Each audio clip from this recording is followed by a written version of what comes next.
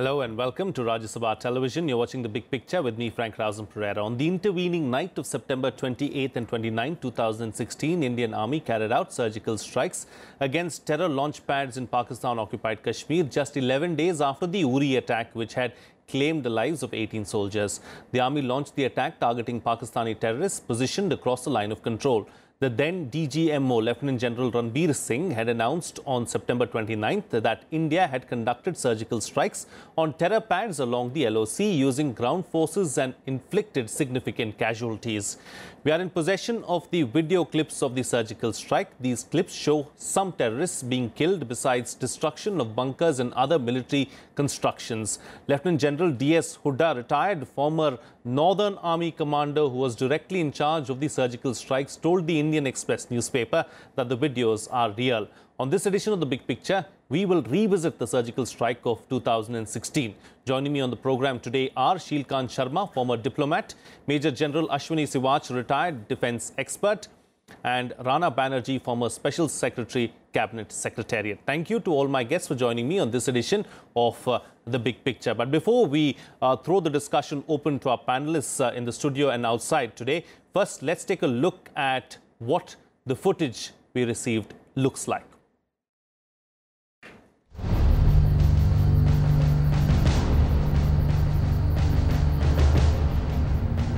Nearly 21 months after the Indian Army launched surgical strikes in Pakistan-occupied Kashmir, the government releasing in black and white the visuals of unprecedented operation.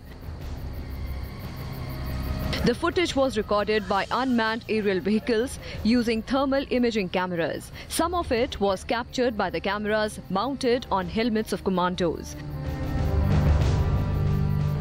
The video footage tells the story of how, on the intervening night of September 28th and 29th, 2016, para-commandos of the 4th and 9th Battalions crossed the line of control 2 to 4 kilometers deep in Pakistan-occupied Kashmir. Separate teams targeted 7 terror launch pads located in POK's Lepa Valley, Tatapani and Bimba areas. At the mapped locations, the commandos killed many terrorists, destroyed bunkers, military constructions, and most importantly, makeshift buildings that housed the Pakistani terrorists before they infiltrated across the LOC. The operation was launched live by Director General Military Operations Lieutenant General Ranbir Singh and National Security Advisor Ajit Doval at the Northern Command Headquarters in Udhampur and in the South Block, Delhi. The commandos of the 4th and 9th Special Forces Battalions were later awarded gallantry medals. On September 29, 2016, Lieutenant General Ranbir Singh announced to the public the operation inflicted significant casualties on Pakistani Army. Bureau Report, Rajya Sabha TV. Let me now talk to my panelists about this footage itself and the surgical strike at large. General, I'd like to begin with you. Take us through the footage itself. What exactly is happening in this footage? What is this footage all about? And also, what is a surgical strike really? You see, what has happened is that Pakistani terrorists have launched an attack on Uri on just 10 days before this surgical strike, where they have killed 19 of our soldiers. That is the time when the country decided that enough is enough, we have to take action. And thereafter, within 11 days of that, intervening night of 28th, 29th of September 2016, this surgical strike was launched. This surgical strike was launched on 7 launch pads of Pakistan in POK. For your information, the launch pad is about 2 to 4 kilometers inside the line of control, where the terrorists come, stay there for about 4 to 7 days, wait for an opportunity movement to infiltrate inside Indian side. On the Pakistani side of the border, they are yes. On the Pakistani side, and more often than not, they are located along with the Pakistan post, so that they are also given a covering fire when the infiltration takes place. And therefore, these are the vulnerable targets. On intervening of 28th, 29th September, the troops of 4 special forces, 9 para-special forces, also Ghatak of Dogra and the Bihar unit has gone inside and hit them hard along these launch pads and destroyed completely all the bunkers and killed almost 60 to 80 terrorists along with about 15 to 20 army men. This footage has been taken by the UAV, which use thermal imaging. In addition to that, a camera mounted on helmet also has thermal imaging, which was worn by the commandos. They have also captured these. The destruction of the bunker which has been shown has been done basically by 84 RR Carl Gustav. At the same time, basically ATGM, which is anti-tank guided missile, which is laser guided to destroy the bunkers. Sure. When this action has taken place, that these 7 strike team which has gone, they managed to destroy that and then come back and fall back to Indian side without any casualty. One of these POK terrorist camp which or launching pad was Dudnial. This was place where opposite to that in Vachal sector, I also happen to command a brigade and I have seen this Dudnial launch pad through my Loras and TOI. So what I just want to convey is a very good action which was done. The message was sent to Pakistan that we mean business. Because when a surgical strike was conducted in Myanmar, Pakistan gave a nuclear bogey that Pakistan is not Myanmar. If you cross, we mean business. But Indian army crossed and destroyed and killed 60 to 80 terrorists. The moot question is, why did not Pakistan react? The reasons are two very obvious. One is... You know, General, we'll get into the reasons and why Pakistan has not reacted. But let me get in the other panelists as well so that we can discuss this issue a little more in detail. You know, Ambassador Shilkant Sharma, why is such a big deal made out of this surgical strike? Well, you know, it had to be broadcast. Why? Because it was done stealth, with a measure of stealth, successfully. It was done when we observed that these launch pads were there and these terrorists were readying to enter. So it was to preempt them and to destroy their plants and their bunkers.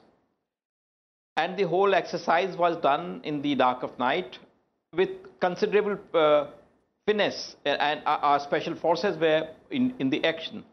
So the combined message of that is such that even today, Pakistanis, as is their wont, are refusing to recognize that. They are denying it.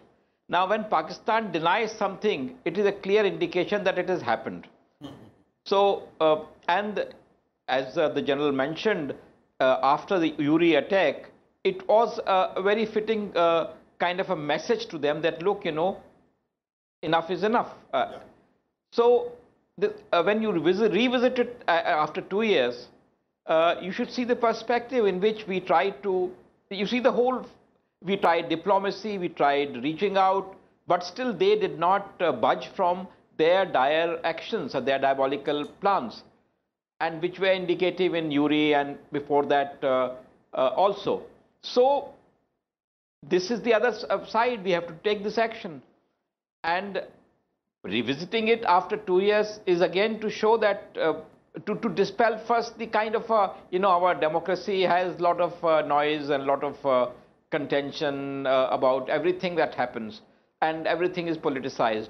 But this was an action done by the army in response to something which was the audacious Pakistani attack on Uri, and we have done it carefully with stealth and successfully. Sure. So we should see it in this kind of a light. Indeed. Okay, it was a victory as far as India is concerned. It was the right thing to do is what the ambassador is suggesting. Mr. Banerjee, you know, as far as this particular action itself is concerned, the ambassador and the general have both said that there was no other option. This was the only option left as far as India is concerned because of the terror attacks that were carried out on Indian soil. That having been said, should the issue have been politicized in the first place? It's an army operation at the end of the day. And should the footage have been made available to the public? See, by all accounts, this was a very successful action. And at that time, the grievances were very sore. The Uri attack was such a dastardly event that a riposte so soon afterwards was very necessary, and it provided a very electric sort of a message, which was also balm to or solace to the martyred the families of the martyred on the Indian side. I don't think anybody in India disputes that the surgical strikes happened. But what is intriguing now, of course, is the timing of the release of the video now, and why, or should it at all have a political sort of utilization. I mean, this is a question which the government of the day has taken a considered decision for whatever political reasons that they may have had. Really speaking, I wouldn't be in a position to really comment on it. Indeed. You know, General, hats off to the Indian Army, the forces and everyone who was involved in carrying out this, you know, surgical strike, pinpoint attack really, as far as the Pakistanis are concerned. You know, we are miffed with everything that Pakistan has done in India, and this had to be done. Absolutely. Talking about the operation itself, who was involved in the operation, and what kind of planning really goes into an operation like this, and how is it really carried out? Because you've been in the front line, you've seen all of this actually happening. That's why I'm asking you to take us through what exactly happens in an operation like this. You know, before this surgical strike which was carried out, there has been a myth that such type of action has been taking place earlier also. Remember that there were action which was at a very lower level, which is called a tactical level, done by a local formation commander. Basically, a sort of a bat action if the Pakistani have done, we react on that area only, basically localized effect. Sorry to cut you short, but are you saying something like this has never happened before? What I'm saying, at such a large scale. You know, the point is that I am just trying to convey that the operation before that which has taken place, we have crossed line of control, gone inside Pakistan, but they were shallow in nature. They are about 300 to 400 meters, and they were tactical in nature. The advantage was accrued, and the commander, local formation commander, has taken a decision. Whereas this has a national importance. It is a surgical strike which was done at a frontage of almost 250 to 300 kilometers. 7 launch pad was to strike together, and therefore a lot of things were at stake. The prestige of the nation was at stake. Had this operation failed, you can imagine what could have been the repercussion of that. So therefore, this surgical strike was planned at the highest level, approved by the highest authority which was there in the nation, and then training practice was carried out, and special forces troops were utilized of 4 special forces and 9 para-SF, in addition to a Ghatak, which is just like a commando unit of a platoon of both these 2 units, Dogra unit and Bihar, where the soldiers were martyred in Uri, were also dovetailed to take pride, to take a revenge. So sorry to cut you short once again, but just to put it into perspective so that we understand exactly how the operations really work, is there some kind of specialized training that is required to conduct an operation like this? What really goes into an operation like this? Absolutely correct. These are a specialized operation which can be done by special forces only for 2-3 reasons. One is they are trained, they are equipped, and they are armed. And their training is in such a highest order, the physical, mental makeup is good. In addition to that, for almost about a week, 10 days before, they were trained, mock-up were made so that they know it when they will go to objective, that they will able to conduct it. In addition to that, they will given lot of information about the target area. The target area where the launch pad was to be destroyed, the recce was conducted. And how did we obtain this, This we could obtain from unarmed vehicles, satellite, and also by some informers which we have there, and therefore we could get information about the target area, that is launch pad. We kept those target area after getting information, some sort of surveillance, and thereafter once we have gone it, we found it exactly the same which we have planned it. And this strike was carried out by the lethal weapons like Carl Gustav.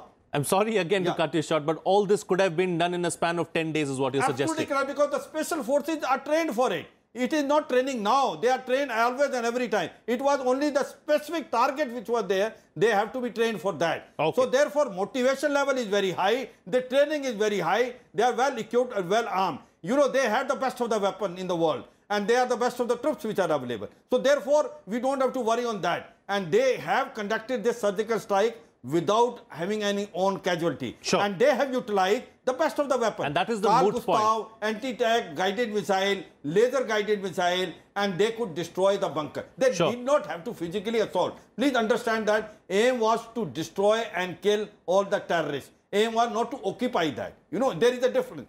So therefore, that point has to be understood. It was fire assault. Fire assault from a distance, destroy everything with your this thing, and thereafter retrieve back. Point taken. In that, 70 to 80 terrorists were killed, and almost about 15 to 20 the fighting soldiers were also killed. Which Pakistan denied. And you know, after this operation was conducted, before the DGMO could tell the nation, the Pakistani were also informed that we have done a surgical strike, you have a casualty, please collect your dead bodies. Okay. Okay. Moot point being no casualties on our side, and that's what we want at the end of the day. You know, Ambassador, as far as the Pakistani side is concerned, you know, it was done, the surgical strike was carried out to teach Pakistan a lesson for what Pakistan had done on our soil. Has anything changed as far as Pakistan is concerned after the surgical strike? You know, one important message by the surgical strike was that if Pakistan thought that after each of its audacious attacks, all that India would do is register protests and summon the High Commissioner and tell them and, you know, and exercise diplomatic route, they were, and then they would get away with tissue of lies, denial, you know, as they have been doing. In this case, we verified the presence of these chaps, as the General speaks very candidly, and we decided to take action and destroy them. So this was a message that, look, we try and talk to you peacefully to not to do this, but if you don't resist from this, then we have means to attack. So this is like, you know, what we say in Sanskrit, shate shatyam. You know, to the wicked man, you use all the force under your command to show him that wickedness will not work. So it's a kind of a, and it was totally operationally a success, and it is part of tactics that you try and do everything. You try sam dam dand bhed. You try and talk to them peacefully, but they think they can lie their way off. You try and you know, speak to diplomatic community internationally. They try and lie them off. Then they obtain some supporters here and there who say they are also victims of terrorism, but they can continue to do terrorism against us from their launch pads. So we find launch pads and destroy them. So I think we should see it in this kind of a perspective. The whole thing is, now they say, why are you doing it now? The timing, you see, just a month, it's not even a month since we declared a ceasefire in Kashmir, and it was you know, it was done with the DGMOs talking together. But what happened after that? Sujat Bukhari was killed, and we now know that LET was involved in that. And, you know, these things have not stopped. So I think to again explain this kind of a thing in facts is also to, I think, re-emphasize the message which was given 2 years back. Sure. This is how I see it. Sure. You know, Mr. Banerjee, the main aim of the surgical strike was to dismantle the terror havens in Pakistan-occupied Kashmir, to deal a major blow to the terror launch pads in POK.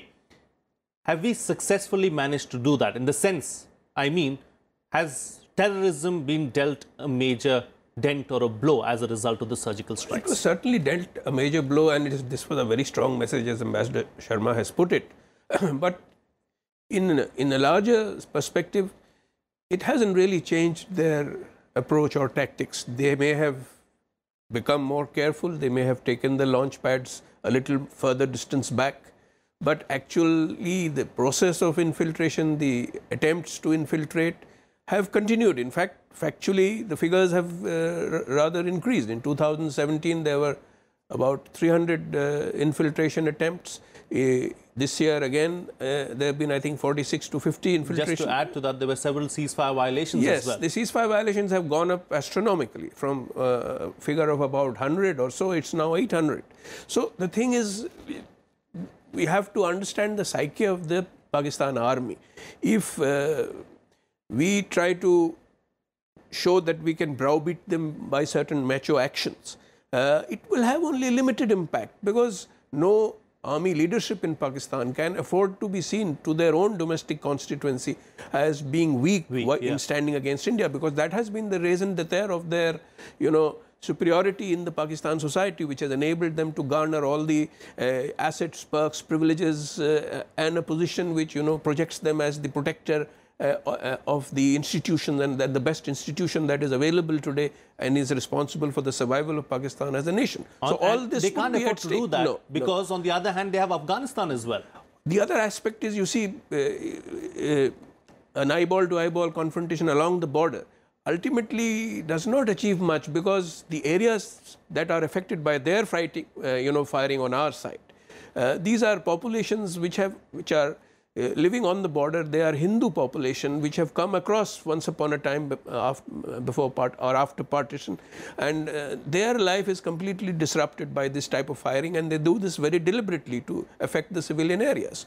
So in overall terms, I think it was a very strong deterrent message, but it has only had a tactical impact, and the Pakistanis, first they denied it, of course. Later on, there have been reports, even in Pakistani media, acknowledging some burials of terrorists, etc., of the Jaish-e-Mohammed and the Lashkar. But overall, they tried to cover it up, and they haven't really changed their tactics of trying to bleed us in the manner that they were doing. It's a very important point that you've raised. General, at the end of the day, the surgical strike was a tactical one. It was successful. It was carried out well. Kudos to the army and everyone involved in this particular, surgical strike. But at the end of the day, Pakistan has not learnt its lessons. It continues to use the same kind of tactics, and probably even more so since the surgical strike. That having been said, how do we deal with Pakistan? First of all, I just want to clarify this intent, that that it was done after you have got Pathankot and Uri. Whenever they are coming and attacking you, it is one-sided. They are attacking and you are a defender. So therefore, in this surgical style, you have told your intent. You have told that if you come and strike like this, we are going to hit you where it hurts you maximum. So to that extent, we have achieved that. There are no action of this nature which has taken place after 2016. So please understand that strategically we have achieved. As far as ceasefire violation of line of control is concerned, it is mutual. So we are seeing it that this violation has taken place from Pakistan side. We have also responded equally well, possibly slightly higher. Understand that we have a larger country, economically much more stronger, better weapon system. In case if they resort to a mortar firing, we resort to a artillery firing, and therefore the damage to that side is much more. As far as the reason as to why Pakistan army has not accepted what has happened, there are two main reasons. One is that Rahil Sharif, who was then the chief of army, was retiring in next 2-3 months. He did not want to go as a disgrace face. So therefore they know. Second thing is, time and again they are saying there is no cross-border terrorism. Whatever is happening in Jammu and Kashmir, it is indigenous. We are not sending any terrorists. When we have killed 80 to 90 terrorists in launch pad along with the army personnel, how do they justify? What were they doing? Why they were 3 to 4 kilometers from the line of control? So therefore their life would have come out. So they conveniently has denied it until unless the press has come out and General, told. But after these videos, after these video clips have come to the forefront and come to the public, can Pakistan continue to deny that the surgical strikes took place? Absolutely right. In fact, that's what I was thinking. This videos, myth is over. Now they cannot say this has not happened. To me, it looks like that we could have even done it much earlier. After we have conducted this operation, it does not have any strategic importance. It only gives how bunkers were destroyed and all. Okay. To make it, we could have. Since we are here, General, since we are here, will there be another surgical strike? Is India ready to carry out another strike like this? India is strategically a very strong country. What will be its next move, we can't even predict. But let me tell you, the intent was made very clear in this surgical strike. If there is a requirement of feeling that there is a requirement of doing something of that nature, there are many other methods of overt and covert, including you can utilize UAV, drones, as well as satellite. Therefore, India possibly has already given an intent. The basically nuclear bogey of Pakistani was exposed. To me, it looks like that surgical strike may not be in this form, but it may be in any form, but the punishment will be given to Pakistan if they resort to an action like Uri or Pathankot. Sorry to cut you short. I've got limited time on the program, so I'd like to get closing comments from the other two guests as well. You know, Ambassador, is this the best way to deal with Pakistan? You should see it. You should see it the other way around. What my friend Mr. Rana described. The problem is that they are. The problem is quite complicated. You know, they have been doing this for long years, and they will come back again and again. So, if you had not done it, they would have been further encouraged that look, we can continue with Uri and Pathankot, and so that in that sense. From time to time, a certain fitting response, I think, becomes necessary. At the same time, other avenues have been tried. As you see, we tried ceasefire. We are trying, and there are, attempts to also start, some kind of a modus vivendi out of this situation.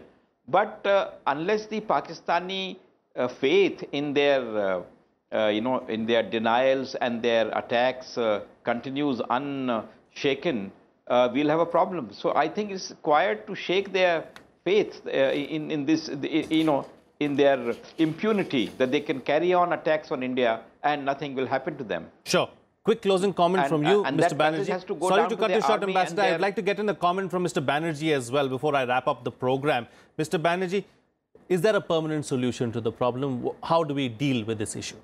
Well, the permanent solution is for Pakistan to realize that it can't keep on encouraging such elements, non-state actors, and who sometimes turn inwards and start hitting at their own society. And this is beginning to happen more and more now in Pakistan. So it is leading to introspection in their own civil society.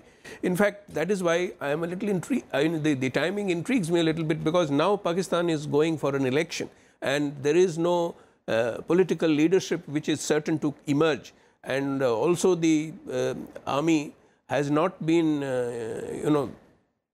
reacting to the disclosures, or even the media in Pakistan has decided to take it in the stride, focus more on the political situation, domestic political situation there, which is the election. So there's a great deal of uncertainty there. So at the moment, I would think that the main purpose of the timing of the disclosure is more in the domestic context in India.